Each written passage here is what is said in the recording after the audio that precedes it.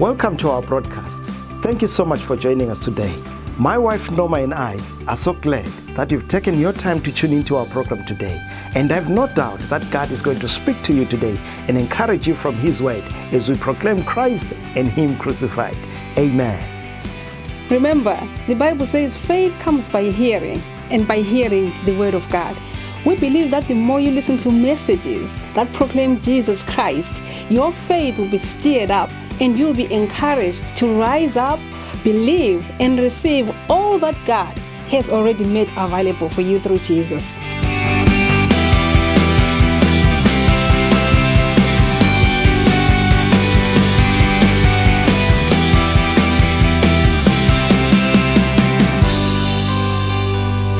Thank you so much for joining me once again. And if this is the first time probably you've joined me, thank you so much for taking your time also to tune to our program. I've been sharing on the message that I've entitled Christ Crucified, about preaching Christ crucified. And I've started looking from 1 Corinthians chapter 1 from verse 22 to 24, where the Apostle Paul says, "For Jews request a sign and Greeks seek after wisdom, but we preach Christ crucified, to the Jews a stumbling block, and to the Greeks foolishness. But to those who are called, both Greeks and Jews, Christ the power of God and the wisdom of God." Hallelujah. So I've been sharing about how Christ Jesus, and how His work on Calvary is what is needed in our lives, is what we need for every situation that we can be facing. How Christ and His finished work of Calvary is the source and the solution to every situation we can be facing. And I've been saying right now, for whatever situation, for whatever need that you can have in this world, the answer is found in Jesus Christ and what He did for you on the cross. If I can help you today to know Jesus better, and then if I can help you realize who He is and help you realize what He accomplished for you on the cross, and I have no doubt that the more you know Him and the more you realize what He accomplished for you on the cross, I have no doubt that your life will never be the same, because the more you look to Jesus Christ, the more you fix your eyes on Him, the more His life will be drawn towards you.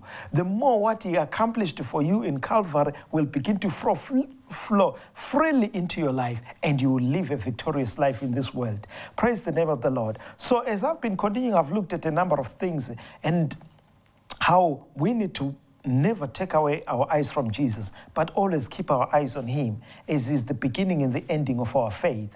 So as I finished the other message, I had begun looking closely at who is this Jesus. And I started on looking at the Bible, that the Bible calls Him God Himself, that the Bible refers to Him as God, that yes, He came in this world, yes, He was born, and he was born from Mary, and the Bible says He was born in a manger, and He grew up from there, and at the age of 30, He began His public ministry. But then I pointed to you also, I pointed in the other message, that even though he lived amongst us as a human being, but yet He was fully God Himself. He was God Himself from the beginning to the end. Hallelujah. Jesus is God Himself. And I began to point to us that our Christian faith is wonderful, because Jesus is God Himself. Our God is one, but yet He consists of three persons: God the Father, the Son, and the Holy Spirit. They are all co-equal. They are all the same. They've got different personalities. Yes, they are different persons with different personalities and different characters, but they are all one. So when we talk about God, we don't talk about three gods. We are talking about one God, who is God the Father, the Son, and the Holy Spirit. Hallelujah. So when I talk about the Holy Spirit, I'm talking about God Himself. When I talk about Jesus, I'm talking about God Himself. When I'm talking about the Father, I'm talking about God Himself. Hallelujah. Praise the name of the Lord. They are unique, and they're three different persons. And that's why we need to grow in our relationship in every one of, in God the Father, the Son, and the Holy Spirit. But I'm just looking today at Jesus Christ, Praise the name of the Lord. Hallelujah. That he came into this world and he was born as a human being amongst us, but yet he was fully God. Hallelujah. And we did look in the previous message, we had looked a little bit at Isaiah chapter 9, verse 6, and I'm going to quickly read it again, where the Bible says in Isaiah chapter 9, verse 6, it says, "For to us a child is born, and to us a son is given, and the government will be on his shoulders, and he will be called Wonderful Counselor, Mighty God, Everlasting Father, Prince of Peace." Praise the name of the Lord. Hallelujah. So the Bible, Isaiah was prophesying hundreds of years before Jesus came. And he said he's going to come, he's going to be born amongst us. He'll be called Wonderful Counselor, Mighty God, Everlasting Father, Prince of Peace.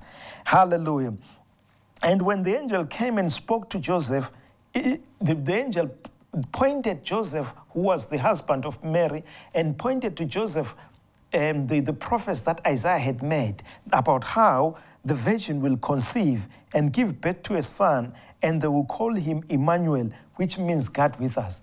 And I did say in the previous message that this didn't mean that Jesus was to be called Emmanuel, but this was pointing to his identity, that Jesus Christ is God with us. Hallelujah. He came into this world and lived amongst us as a human being, but many people didn't even recognize when he came here and walked as a man. Hallelujah.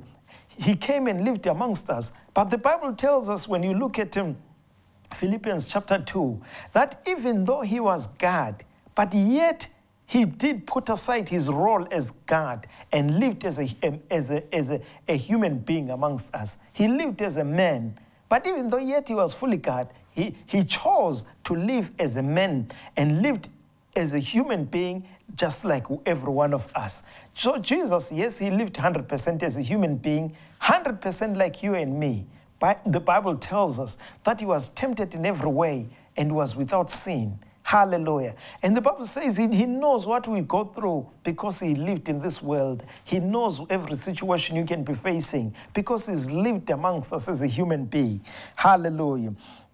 Praise the name of the Lord. I like what the Bible says in John chapter 1, verse 1, referring to Jesus, as I begin to show you from the scriptures that Jesus is indeed God. He was God before he came to this world. He was God when he walked here on earth. He was God when he hung on that cross. But yet, when he walked here on earth, he set aside his privileges. He set aside his role as God and lived as a human being. And hallelujah. Yes, he died as a human being and bled blood as a human being, but that does not divorce the fact that he was still yet fully God. Hallelujah. Someone can be a prince of Britain, and he can come and work in a company and work as a cleaner. He can choose to work as a cleaner and be treated like a cleaner, but that does not change the fact that he's a prince. But it doesn't change that fact. Jesus was God when he walked here on earth, and he did everything he did as a human being who was fully dependent on God the Father. Even though he was God, he put aside his role as God and lived as a human being and lived in complete dependence on God the Father. Hallelujah. God lived on a body that limited him. Remember what the Bible says in Hebrews chapter 10, verse 5. That it says, therefore, when Christ came into the world, he said, sacrifice and offering you did not desire, but a body you prepared for me. Hallelujah.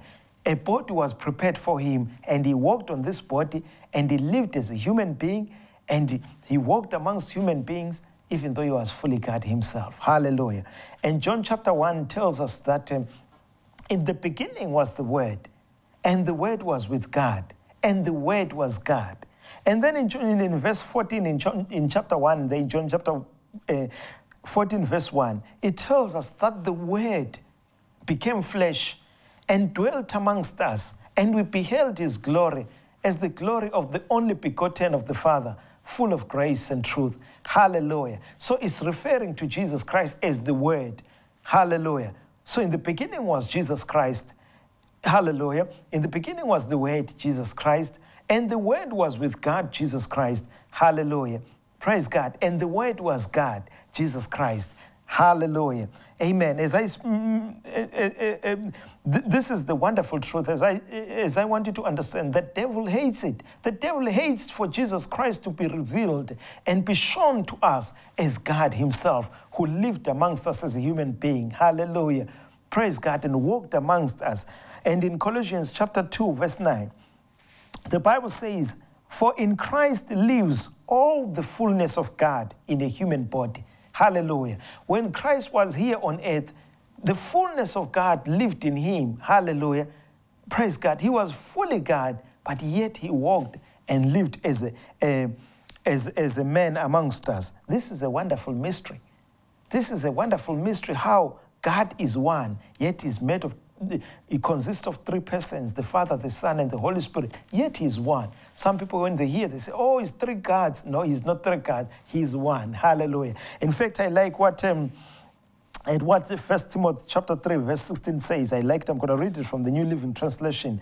It says in 1 Timothy chapter 3, verse 16, he says, without question, this is the great mystery of our faith. Hallelujah. He says, Christ was revealed in a human body and vindicated by the Spirit. He was seen by angels and announced to the nations. He was believed in throughout the world and taken to heaven in glory. Hallelujah. He says, without question, this is a great mystery of our faith. Christ was revealed in a human body and vindicated by the Spirit. This is a great mystery. Hallelujah. Yet to us it is revealed. To a man without the Spirit of God, it is foolishness. It doesn't make sense to him. But yet to us we understand. Hallelujah. Praise God. Amen. Hallelujah. So why did Jesus Christ in the first place, why did he come? If he was fully God and he was God even before the world was created, why did God come and live amongst us as a human being? Why did Jesus Christ come into this world to live as a human being amongst us? The answer is found in John chapter 10, verse 10. In John chapter 10, verse 10, Jesus Christ said some amazing things. He said an amazing statement. He says, I came that you may have life. He says, I came that you may have life, and life in abundance. Christ said, I came that you may have life. He came to give us life. That's what he was saying. He said, I've come that you may have life. If I say it to you right now, I've come to you that you may have life today. What is the implication? The implication is that you don't have life. So when Jesus Christ was saying to us, I've come that you may have life, he was simply saying, you don't have a life. I've come to give you life. Hallelujah. So what it simply meant is we didn't have a life. Without Jesus Christ, there was no life in mankind. And Jesus Christ came to give us that life. Hallelujah. I like what the Bible says in Colossians chapter 2, verse 1. The Bible says, as for you, you were dead in your trespasses and sins. Hallelujah. It says we were dead. The Bible tells us, it confirms the same thing, that we were dead in our sins. We were dead. And in Ephesians 2, verse 5, the Bible also tells us that God made us alive with Christ even when we were dead in our trespasses. So we were dead and we needed life. And Jesus Christ came to give us that life. Hallelujah. And there are so many scriptures that point to this fact that there was no life for mankind. And Jesus Christ came to give us that life. So mankind was walking and living and doing whatever we're doing, but yet mankind did not realize that they were dead and they needed life. And this is what I want to share with you today, that without Jesus Christ, there is no life. Mankind without Christ has no life. And I'm going to show you from the Word of God today. And if you're listening to me today, This is not to insult you. But without God, you don't have a life. There is no life without God. Without Jesus Christ, there is no life. Hallelujah. Amen. And I know maybe you probably think right now, if I can come, I know if I can ask you today, if I can come into a room where there are Christians and say to every one of the people right there, and say to them, why do you think Jesus Christ came into this world? I can guarantee you most of the people will lift up their hands and say to me, he came to die for our sins. That's a wonderful truth. I'm not denying that. It's a wonderful truth. Yes, he came to die for our sins. But we had a greater need than our sins. We had a bigger problem more than our sins. Our biggest problem that mankind had was the biggest need, if I can put it this way, the biggest need mankind had was not the forgiveness of sins. Yes, the forgiveness of sins was important, but the biggest need mankind had was that mankind did not have life. What mankind needed more than the forgiveness of sins was life. Hallelujah. Without life, even the forgiveness doesn't help you. If I come to a dead corpse, a dead person, and I give that person forgiveness, if they are dead, that forgiveness does not help. If they are dead, forgiveness will not benefit them in any way.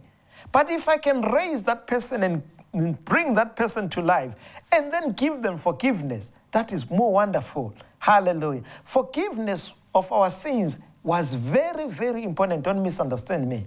But forgiveness was a means to an end.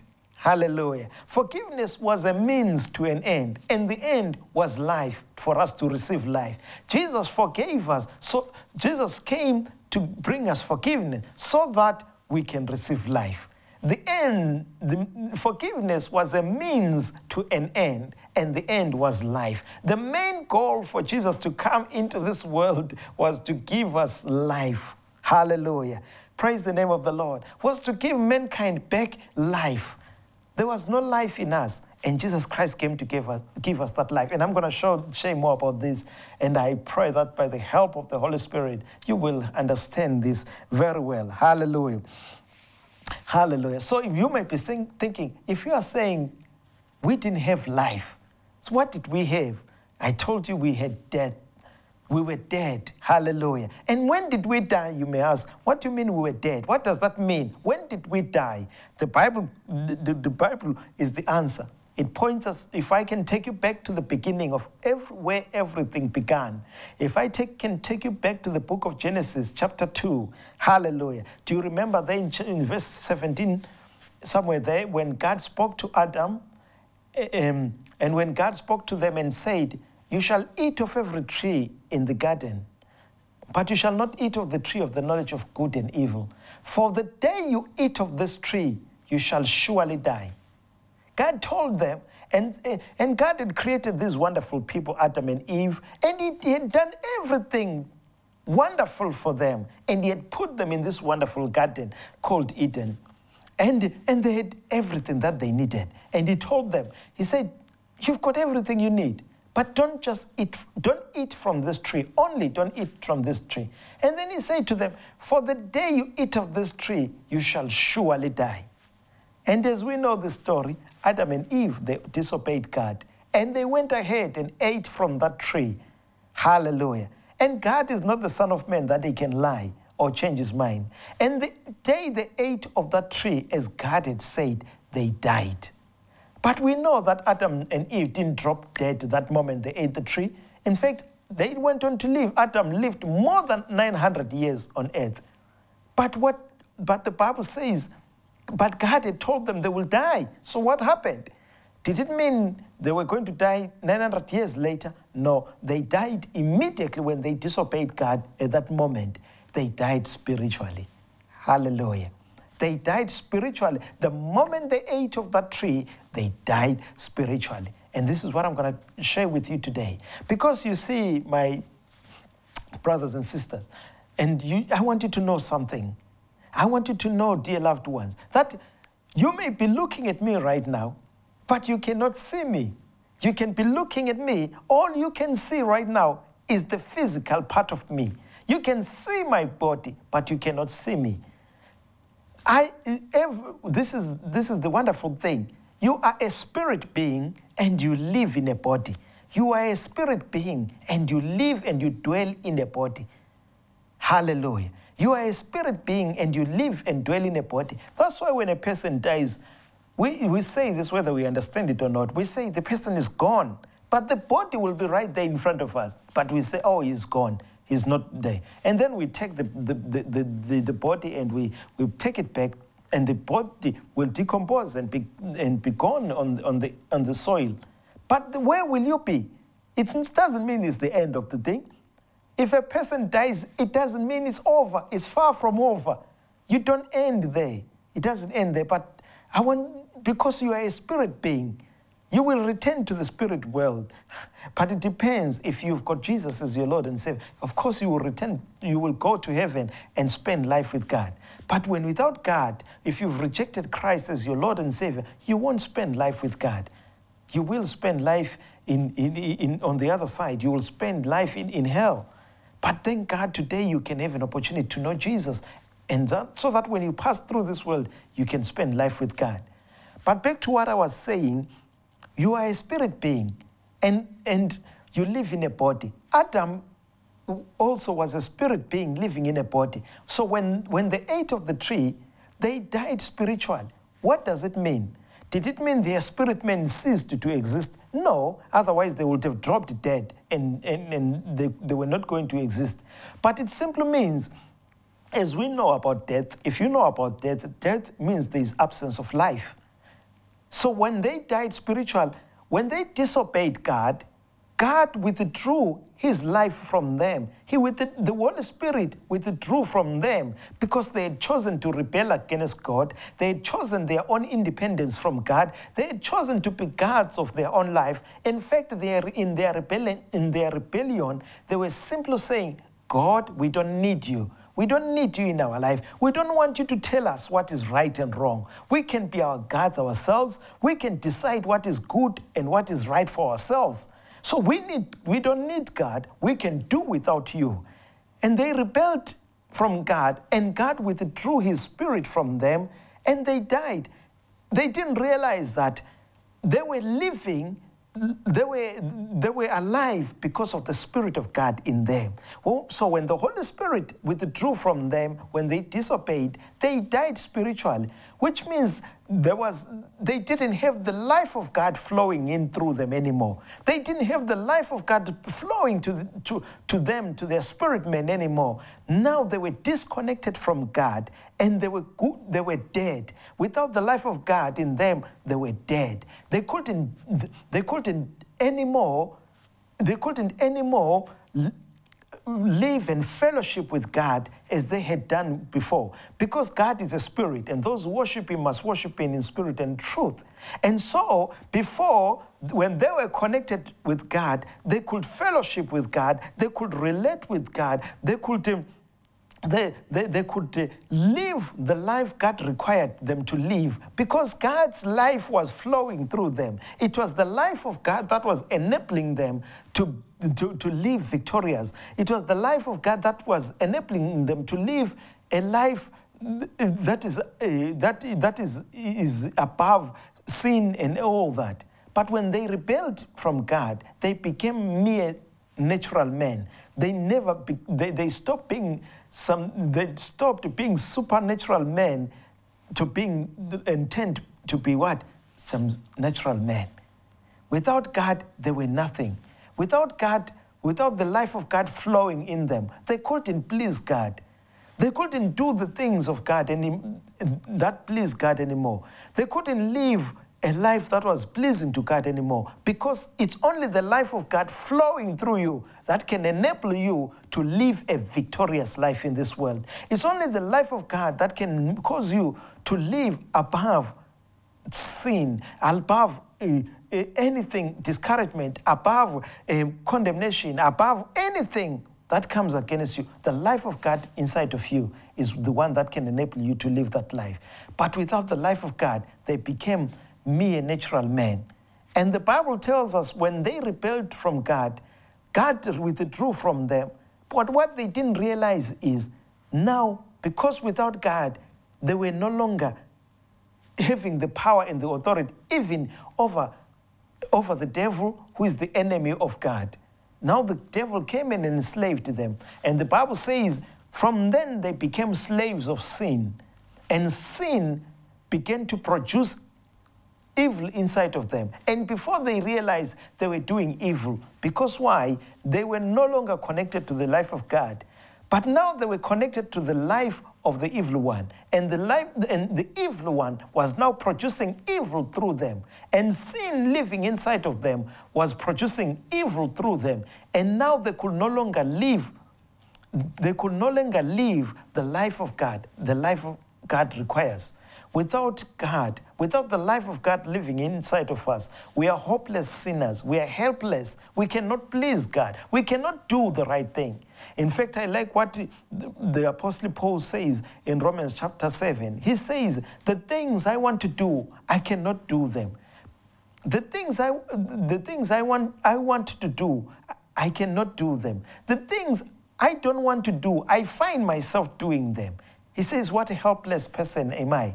Then he says, but thanks be to God for Jesus Christ. And I'm here to tell you that Jesus Christ is the answer and the way out. Because when you come to Christ, he gives you life. He restores you back to God. And the life of God is connected back to you. And you can live a victorious life and please God. And I'm going to continue sharing this message, but I'm going to stop here for now. I was beginning to share this, but I'm going to continue in this. But I want to give you an opportunity to know Jesus Christ. I don't want to close this program without you knowing Christ. If you want to know Jesus, and you say, I want the life of God in me. I want to be able to live the life God created me to live.